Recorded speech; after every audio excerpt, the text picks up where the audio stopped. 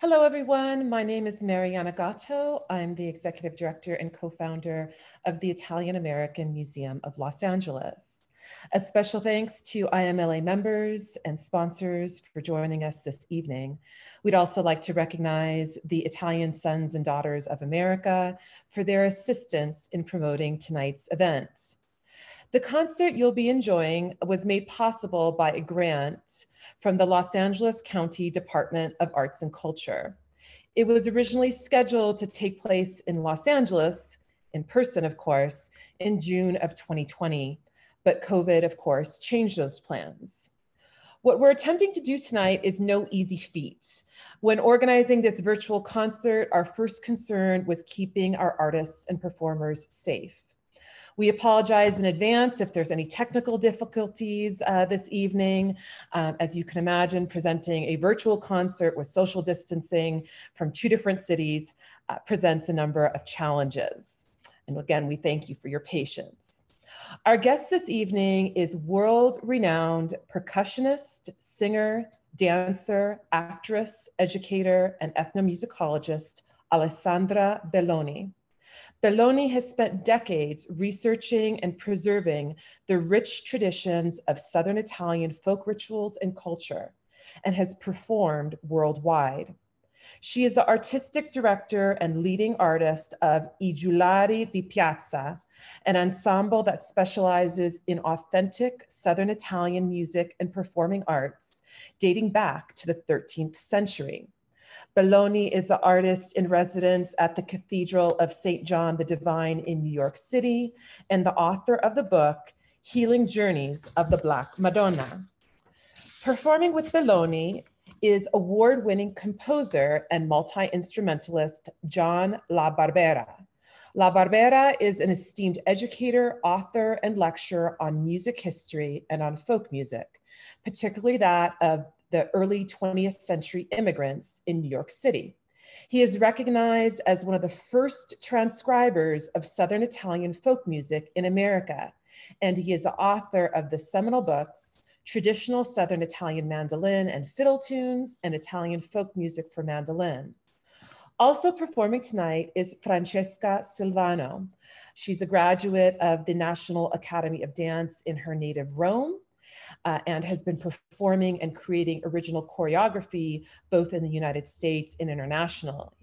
She firmly believes in the healing power of the sacred songs, chants, dances, and rhythms that you'll be experiencing tonight.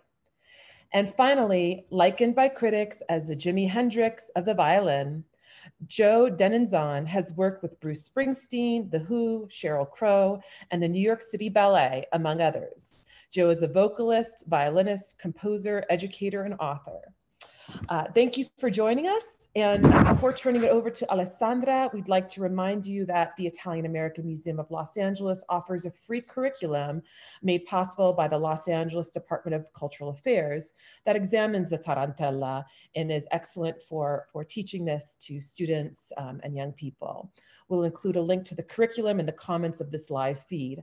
Alessandra, welcome again. We're so happy to be together, if only virtually. Thank you. I am on now, yes? Great. As you say, this is our first virtual concert of a Tarantata. If a year ago someone told me we were going to do this on Zoom, I would have never believed it. So it's appropriate time of the year. We're going to start off the year with the healing power of the Tarantella to get rid of the venom from the body, to break the web, and to bring in rebirth and new energy. This is the true origins of our dance. So I want to explain a little bit before we play, especially because in this country there is this notion that the Tarantella is a silly wedding dance, but it is not. It's a very ancient, pre-Christian origins, actually, healing trance dance. And I'm very happy that I'm going to do this presentation also with my co-director, co-founder of I Giullari di Piazza, John La Barbera, and I have been playing together for over 40 years, and we started this group in 1980 when he returned from Italy and he had learned all this music. In my research, which came from a book called La Terra del Rimorso by Ernesto De Martino. I was really intrigued to find out that this dance originated as music and dance therapy. So I'll just do a very brief historical presentation. So, you know, southern Italy was called Magna Graecia, was part of ancient Greece. So all these traditions and myths and legends from the Greek times were part of our culture. We know that the dance originated as the rites of Dionysus. So, my dear Tom, we're going to look at the Pompeii frescoes right now. And I'm going to show you something called La Villa dei Misteri, which is what happened in the pre-Christian times. Women that were initiated in the Dionysus mysteries, they had to go through a lifelong initiation before they became known as Bacchante. So the dance came from this time. This is a fresco from Pompeii, and it shows the initiation of a woman. But we know there is a myth that we carry, which is the ancient myth of Arachne, the first spider woman. And in the myth, Arachne was this young girl, very beautiful young girl, that was a skilled weaver of Athens, and she challenged the goddess Athena, also goddess of weaving, to a weaving challenge. And Arachne won. And Athena, taken by anger and jealousy, hit Arachne over the head and destroyed her linen in 1,000 pieces. And poor Arachne, in depression and humiliation, committed suicide as she hung herself from a tree. And Athena, taken by pity, transformed her into a spider, condemning her to weave her web forever. And we do have an image of our spider from our show, Spider Dance, that I would like to share with you. So I performed a concert production with John and the group called The Dance of the Ancient Spider, and then became known as Spider Dance, where we portray this myth and this legend. And it's believed that the young women of Athens were taken by a suicide mania and committed suicide. And then the prophetess of the underworld, La Sibylla, spoke and said that if they celebrated Dionysus, the god of ecstasy and wine, and in their orgiastic rites for Dionysus, they'd be liberated, especially sensually and sexually, and they would be liberated from this form of depression. So the women known as Bacchante celebrated these rites with music, already using tambourine, different instruments, and this tradition continued for centuries. And they lived by themselves in the woods, beautiful places in nature, until they were banned by the Christian church. And during the Middle Ages and the Renaissance, this dance that they did for Bacchus came out again, but it became known as Tarantella, attributed to the bite of the tarantula, going back to the myth of Arachne. So people know, and they wrote a lot of the books and texts in those times, that mainly women and some men dance around, spin around, dressed in white, saying they were beaten by the spider and they had to dance the poison out of the body in a trance. And for centuries they believed it was the venom, until it was found by Ernesto De Martino and later on Roberto De Simone, important writers, that this was a myth, it was a metaphor, and they suffered from a form of depression known as tarantismo. So tarantismo was what afflicted them, depression caused by unrequited love, repression of sexual desires, and sometimes abuse. So their only cure to get out of this was not to take pills or Prozac or things like that.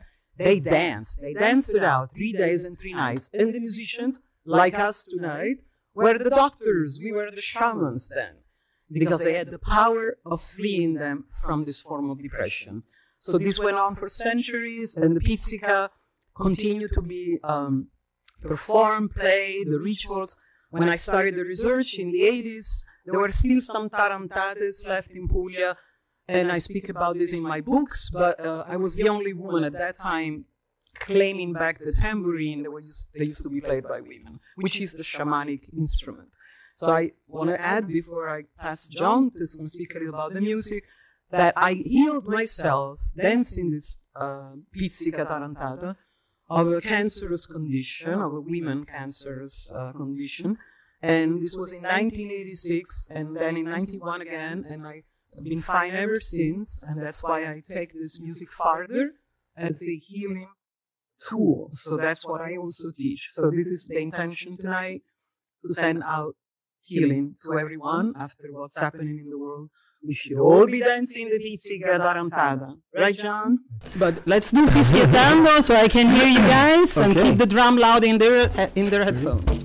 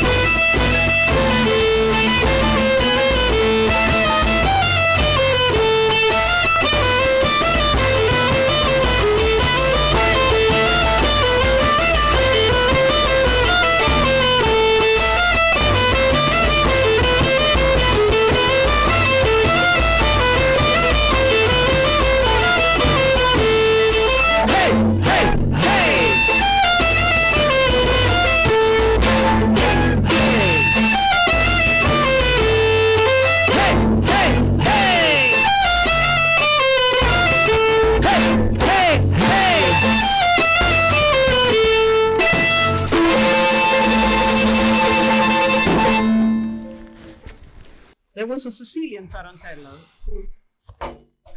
Fischiettando. It's a happy tarantella, one that is done as a social dance, not as a healing trance dance. So now we're going to stay with the theme of the Madonna and the Great Mother. So this piece is a composition of mine. I wrote it for my mother when she passed away. It's a prayer to the Universal Mother. It's called Requiem, Requiem for Mamma Elvira. But it's also done to invoke a journey into the next world with peace, with light, into the eternity, and also thinking of it as coming as the angel of death. And my mother and other people who have passed away, many of them this year, into the next dimension, accompanied by the angel and with music. So that's the prayer. It's in Latin, asking for her protection and to pray for us. So this goes out to everyone. I lost a lot of people this year, a lot of grief, and I feel that this prayer is very much needed. Requiem.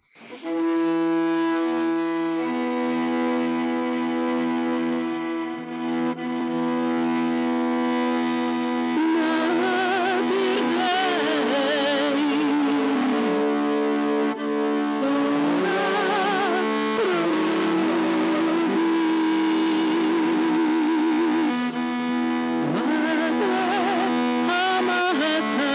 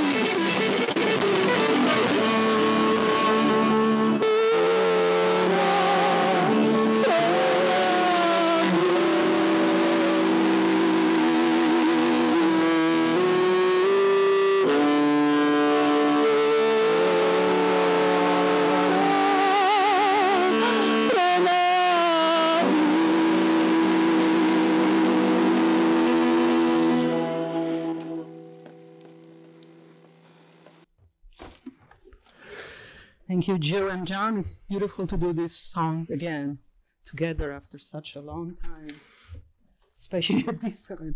Yeah. So I'm going to catch a breath and we're going to end with the tarantellas. First, the social dance tarantella napoletana del Seicento, from the 16th century.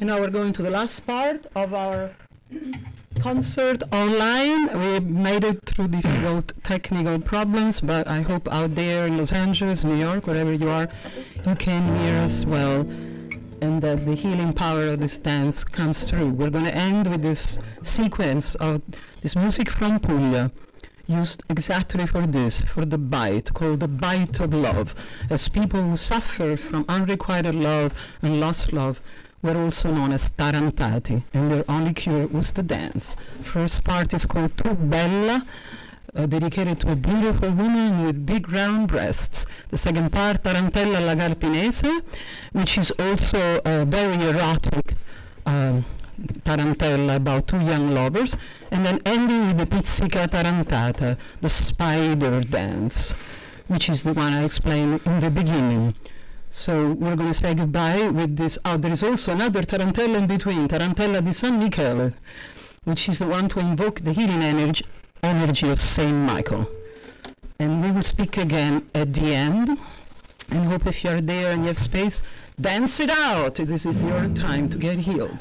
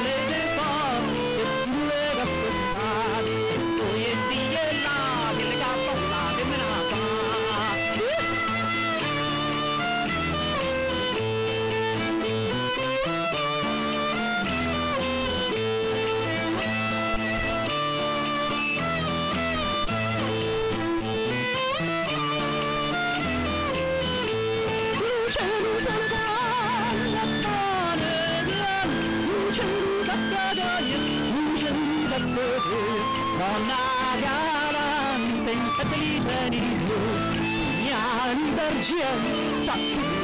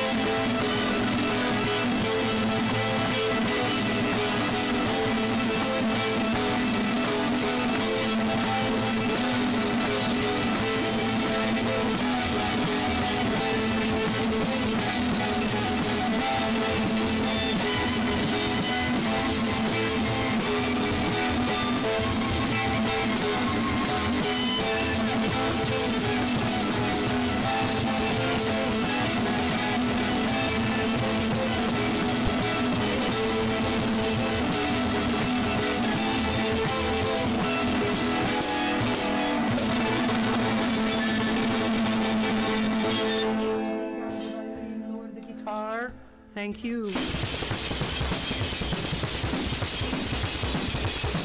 Violin up.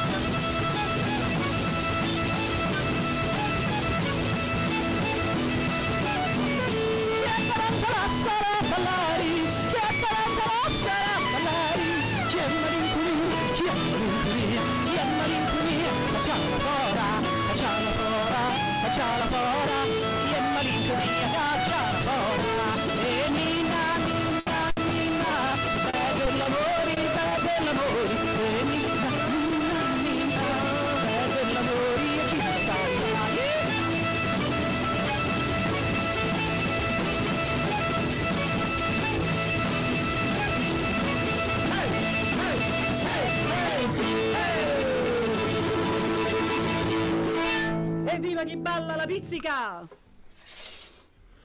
I want to introduce again my wonderful artists. We have never performed the pizzica like this in booths and with masks, right? This is the first. We'll always remember it, but thanks to the people in Los Angeles, we have had this experience. So first, grazie Francesca, my one and only, the best ballerina, Francesca Silvano, originated from Rome like me, but with a long story in the south of Italy. Also, what we call him the Jimi Hendrix. So the violin, originally from St. Petersburg, Russia, with a great history, family history of fantastic musicians that they're passing on to their children. Him and his wife are amazing violinists. He's in the New York Philharmonic, by the way. Joe Dennison. And we're very happy to be together again. And my partner for so many years, we go back from 1976 at NYU. That's right. Jean La Barbera, composer, arranger, guitarist, mandolinist, and all of that. And he has actually been the first person to transcribe the pizzicas. He doesn't get credit in Italy, unfortunately, but that is the truth. And Tom Tedesco on the sound. We did this is our second round, Tom. Thank you very much. Thank you. As we go along, we learn internet problems are not what we would normally have on stage or making a record. So we're all learning, and thank you to Marianne, Caroline, and of course Francesca Guerrini for having this fantastic idea, and hope that people that are listening did feel the energy of this dance. Thank you, Alessandra, John, Francesca, Joe, and of course, our fantastic sound engineer, Tom Tedesco. We could not have done this without you. You know, clearly this is not the ideal way to experience this ancient art, but we are nonetheless happy to have had the opportunity until we can present this event again in person. And we very much look forward to bringing you out to the Italian American Museum of Los Angeles, back to California, to do this again in person when it is safe to. We have a few questions, Alessandra, if you are ready. There's been so much feedback from the audience communicating just how important this is, and how what they experienced with you tonight was the medicine that they have been looking for. So much of what we've received from the audience was in the form of compliments. But I'd like to share three questions from the audience. The first is, why do you think that a dance rooted in Italian folklore and mysticism is still so relevant today? Because nothing has changed, especially from the Renaissance Middle Ages to what's going on in the world. Through history, maybe in the Greek times when we read, there were times of peace and then Rome, but there's always been a time of violence, depression, repression, but mostly the women, pretty much all over the world, especially in Greece, southern Italy, are the ones who suffer the most repression, especially sexually, also suffer abuse. Again, you probably have stories in your recent emigration of women that left at 14 years old from Sicily, Calabria, somewhere in the middle of Puglia, married to people, men they didn't know, they didn't love, and that was abuse. And I heard from my students, they have a grandmother that went crazy, that they say she was always depressed and she was crazy. She was a tarantata, they didn't know that. So I think the women have suffered the most through the ages. So today, it's very relevant. With the pandemic, you need to dance it out. You need to sweat the venom out of the body, and you need to release fear and sadness and depression. Now there is a Me Too movement, so women are more in charge of their abuse and domestic violence. But I've been writing and doing this way before the Me Too movement. And in my experience, everywhere I teach around the world, and I do teach around the world a lot when we're traveling, out of my students, I would say if I have 20 students, at least 14 have been abused. And that's the truth from all different parts of the world. So women need it today as well. And men need it too, because men have been also dealing with all these problems, plus violence that people of color are suffering. So the Tarantella connects to the Black Madonna. Why? I didn't say in the beginning, because the rites of Dionysus were also done as the mysteries initiation for the goddess Cybele, Earth Mother goddess, where people, especially women, played the tambourine. So those rituals were interconnected, and Cybele is one of the origins of the Black Madonna. I hope that's clear. Next kind of connects to the earlier, and I apologize for the echo. We've received a few inquiries as to whether you're familiar with people who are actually, practitioners of this dance as a form of therapy. Well, I know everybody that is quite famous now in Puglia. They're playing the pizzica, but they do not do the ritual anymore. They do not do the pizzica tarantata. As far as I know, no one is doing this musical exorcism to heal women and people who suffer from depression, like I've been doing for about 24 years. Somehow, after the book came out, La Terra del Rimorso, and then the film connected to that, doctors went to Salento, Puglia, where it was the last part of Italy where they did it. The doctors started giving people electroshocks, pills, all kinds of stuff. People were embarrassed, and they stopped doing the ritual of the pizzica tarantata. When I started in the early 80s, some people did. But as far as I know, no one is doing it. Everyone in Puglia knows who I am, because I'm the only one bringing this tradition in the world. Because unlike them, and I love them all, my favorite group, Canzoniere, Grecanico, Salentino, I love all of those people, but they don't think that this actual healing trance ritual of dancing on the ground and letting go in a trance is relevant to people outside of Puglia. So I think our blessing being in New York is that we're exposed to everything in the world and culture. So people do, you know, candomblé, santeria, all kinds of rituals from Africa. We have ours, is the pizzica. It still works, it heals today. So as far as I know, no one is practicing the healing trance ritual in Italy. If you find someone that does, please let me know, because I would love to collaborate with them. Good to know. And then we also more. Oops, I lost you. I know it's a little bit. The two more simple questions were what was the name of your hand drum that you were playing earlier, and what is the significance of the the red scarves that both you and Francesca have donned? Is this the drum you're talking about? Probably, right? I believe that's what they were referring to. A gaval or the daf. It's from Iraq, and somebody brought it to me. And this is supposed to be the face of Mary, Mariam. Oh. It's traveled all over the world, but it's played in a different way in the Sufi. But I play like this. Daf or a gaval. The red scarf is used a lot in the south of Italy when people dance what they call pizzica de core or a corte in Tarantella. The handkerchief, the woman has it to invite the man. To invite the man to dance with her. Well, you know, we only have one solo dancer, but imagine she's inviting a man to dance, and that's an offering, a sign of love. Okay, the man accepts the handkerchief, then they get together. First dancing. Then red is also used in Italy to symbolize contro il malocchio, to send away the evil eye and the evil spirits. And also, when we do the ritual on the floor, we connect the white sheet and the red ribbons also to the menstrual blood. Yeah, and also, but in the tradition in Puglia, and especially Puglia, other places too, it was a music dance therapy and a color therapy. The Tarantati saw a spider when they were bitten in an hallucination with different colors, and then they used that color to dance the venom out. Red was the most dominant. Fascinating. Well, again, Alessandra, thank you so much. We don't know when there will be a return to normalcy, but we are certain that when the opportunity presents itself, we would love to have you and all your very talented artists back with us in person in Los Angeles. We're both very right? We play there a lot, and I personally always think that I'm going to move there someday. But be ready. Maybe I'll spend half of my life there and half in New York. Just wonderful.